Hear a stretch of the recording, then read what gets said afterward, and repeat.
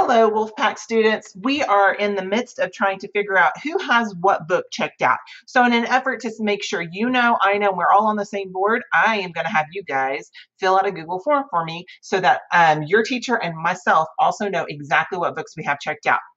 Now, I do know that some of our books are in our locker, some of them are in our teacher's classroom, but some of them are at home. My goal here, right now, we are not looking to pull them back in right this minute. I just want to know what's out. So what we're going to do is we're going to actually have you look it up yourself. And it's super easy to do. It's really super simple.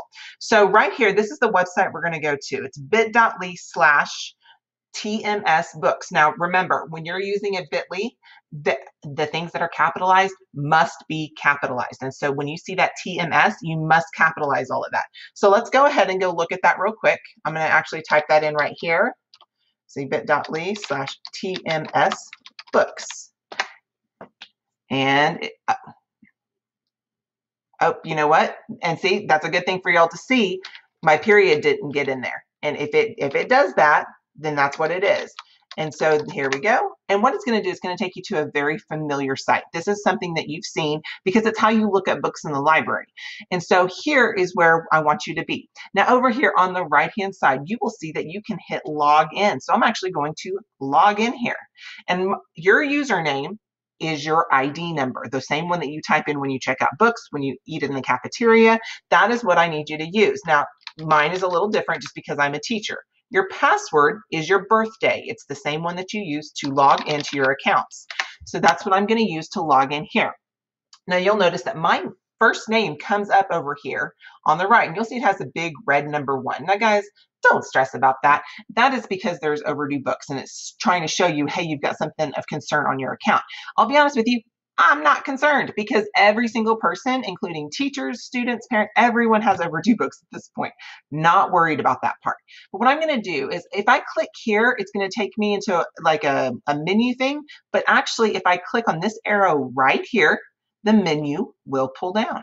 And with that, I'm actually going to go to my accounts activity, and I'm going to go to loans. These are the books that the library has loaned you. So I'm going to go there, and it's going to show me the covers and the title of each book that I have checked out. These are the 3 books I do. So what I'm going to do, your teacher has given you a link to fill in a Google form. So I'm actually going to go right here and show this to you guys real quick. So this is how I'm going to fill it out. I'm going to do that. Now, guys, on class period, you pick the one that applies to you. When we were in school, which class period were you in? Okay. And once you hit next, it's going to ask you this. It says, after the following video, tell me what books you have. Now you'll notice I'm going to put in Moving Target. I'm only putting the title in. The Port Chicago 50. Now guys, you don't have to put all that extra disaster, mutiny, and the fight for civil rights. I'm not super concerned about that part, but the main part of the title. And patina. Now let's say you only have 1 book out, then you only fill in the book 1. If you only have 2 books out, and so forth. If you have 5, you fill in all 5. Now, I will say, I do know some of us do not have books out. I want you to do this form either way. If you have 0 books out, instead, don't fill anything in this section, just check mark this box right here. Okay, so that's how we're going to work it. And then I'm going to hit submit, and it's going to send it to my teacher and to me so that I know exactly what is checked out right now. So that when we are ready to start getting books back in, then I have the ability to see who has what and what I'm looking for.